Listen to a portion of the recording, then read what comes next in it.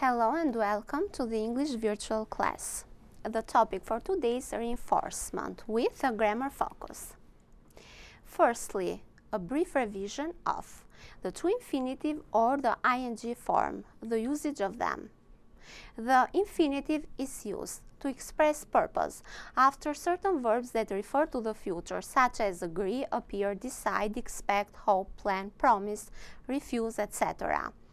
After, would like, would prefer, would love, etc.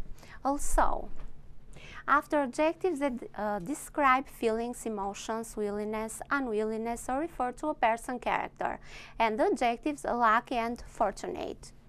After to or enough, to talk about an unexpected event, after it plus be plus adjective or noun. In the expressions, to tell you the truth, to be honest, to sum up, to begin with, etc. Also, the bare infinitive or the infinitive without to. It's used after modal verbs, after the verbs let, make, see, hear and feel, with expressions such as ask, learn, explain, decide, find out, want to know, etc. After the verb help in American English. Note, if two to infinitives are linked by and or, the to of the second infinitive can be omitted. The ing form is used as a noun after verbs such as admit, appreciate, avoid, consider, continue, deny, go for activities, imagine, mind, miss, quit, save, suggest, practice, prevent. To express general preference after the verbs like, love, enjoy, prefer, dislike, hate, after expressions such as be busy, it's no use, it's no good.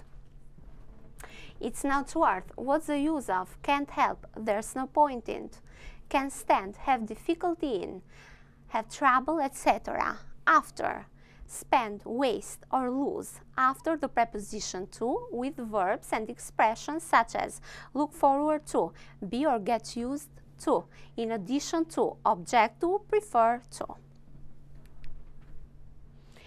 Also, after other prepositions, for example, I'm interested in reading historic books. After the verbs hear, listen to, notice, see, watch and feel to describe an incomplete action. For example, I heard my brother starting the car to leave, but we use the bare infinitive with these verbs to describe the complete action. For example, I heard my brother start the car and leave, so I heard him go away. This is a complete action. Now let's practice together.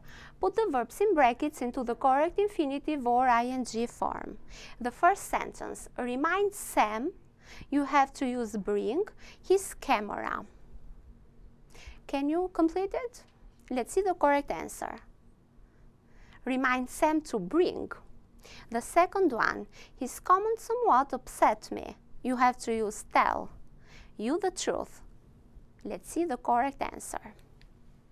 To tell. The plant is too small for the pot it needs. You have to use replant. Can you find or complete it? Replanting, so the ing form. Number 4. You are required to have a valid passport before you can travel. So, you have to use the to infinitive in sentence number 4. Sentence number 5, if must, you have to use say something terrible to John because he was furious.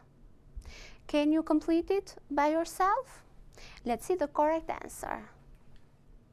Have said, if must, have said. Number 6, Dean was the last person. You have to complete it with board the plane. Let's see the correct answer together. To board or to have boarded. How many of them did you guess correctly? Now the modal verbs. A brief revision of the modal verbs. Let's begin. They don't take s, ing, or ed suffixes, are followed by the bare infinitive, come before the subject in questions, and are followed by not in negations. Don't have tenses in the normal sense, also modals. The tenses of the infinitive are present, present continuous, perfect, perfect continuous. Let's continue. We use must, have to, should, or ought to for obligation, duty, or necessity. We use can, could, may, might for possibility. We use don't have to, don't need to, needn't have, plus past participle for absence of necessity. Also, we use can or can't, could, was able to, couldn't, wasn't able to for ability or inability. Also, we use should or ought to for advice. We use can, would, shall, could for offers or suggestions. Also, we use will, should, or ought to for probability. We use can, may, mustn't, can for permission or prohibition. And lastly, we use must, may, might, could, mustn't, or can't for logical assumptions or deductions. Let's practice together. Rewrite the sentences using the following models: must, can't, shall, can, should, or may.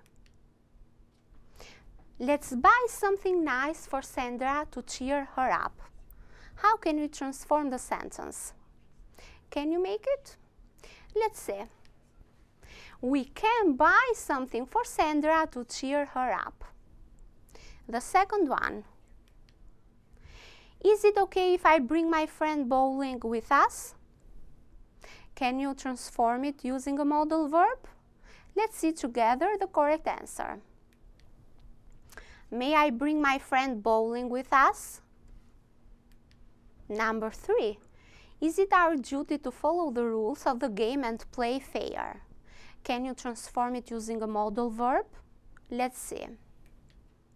We must follow the rules of the game and play fair. Let's continue.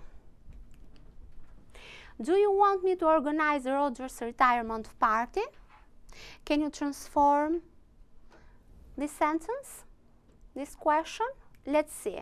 Shall I organize Roger's retirement party? Number 5. I'm sure Benson wasn't making fun of you. Can we transform it using a modal verb? Benson can't have been making fun of you. Number 6. It's a good idea for Jessica to see a doctor about her migraines. Can you transform it? Using a modal, of course. Let's see together. Jessica should see a doctor about her migraines. Now, reported speech, a brief revision of it. Direct speech versus reported speech. Direct speech is the depiction of the original words of the speaker. It's cited with the same words and sentences. Reported speech is when we want to report one person's speech to another person, but we don't use the exact words because we focus on the message rather than the exact words. Use. Direct speech. It's used to report the exact words of the speaker, but reported speech or indirect speech is used to report the words of the speaker. Let's not forget that we can report someone's words either a long time after they were said, so out-of-date reporting, or a short time after they were said, up-to-date reporting.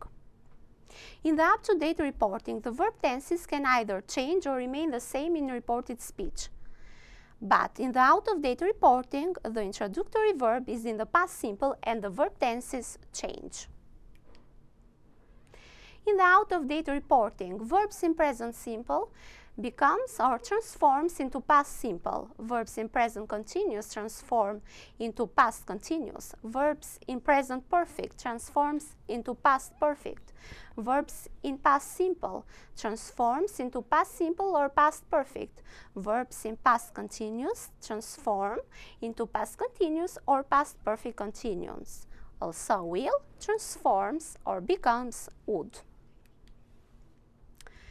There are some modal verbs that change tense in reported speech. So, modal verbs in reported speech.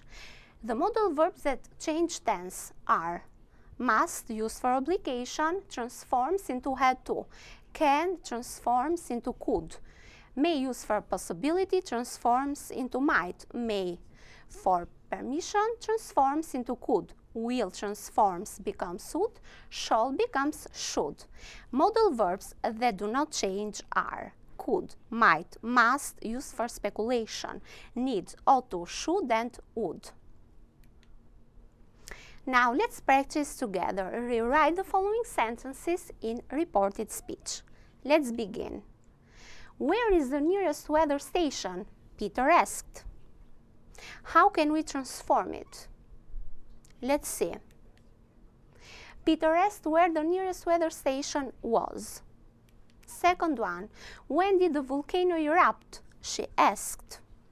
How can we transform it? Let's see. She asked when the volcano erupted or had erupted. Number 3. Can I help in the beach cleanup day? Inquired Tom. Let's see. Tom inquired if he could help in the beach cleanup day. Number 4. Why is the ground shaking? Jean asked Karen. Can we transform it? Let's see. Jean asked Karen why the ground was shaking. Number 5. How will the government help the homeless? He wondered. Let's see. He wondered how the government would help the homeless. Number 6. Have they announced where they will set up the shelter? Louise wanted to know. How can we transform it? Let's see.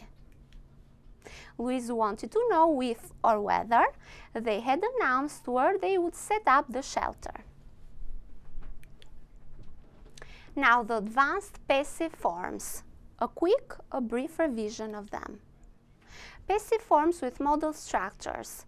We can use the passive with modal verbs in the present or with modal verbs in the past. Passive forms with verbs that take two objects also.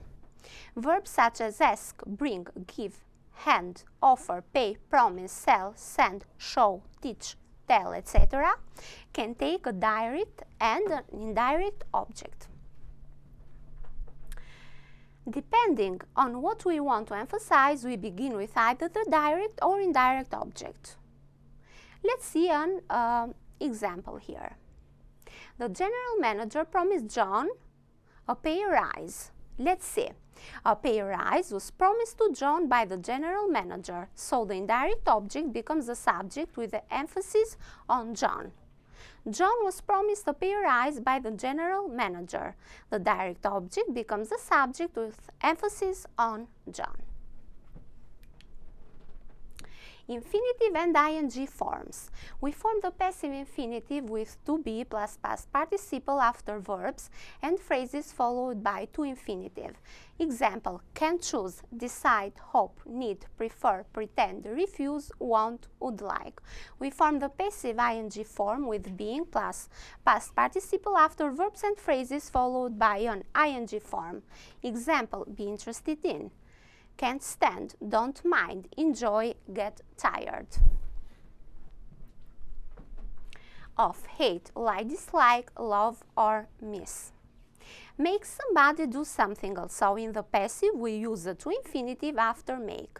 Active form, for example, my mom made me clean my room. The passive form of it, I was made to clean my room by my mom. Let's practice together. Each sentence can be transformed into two passive sentences. Write them. Let's see the first one. Everyone knows that she is a talented artist. Let's see. It is known that she is a talented artist. The second sentence, she is known to be a talented artist. Second, critics say his work is getting repetitive. Let's see how can we transform it into two sentences. First one, it is said that his work is getting repetitive. Second one, His work is said to be getting repetitive. Also, number 3. People believe this will be the last episode in the series. We transform it into it is believed that this will be the last episode in the series. Also, number 2.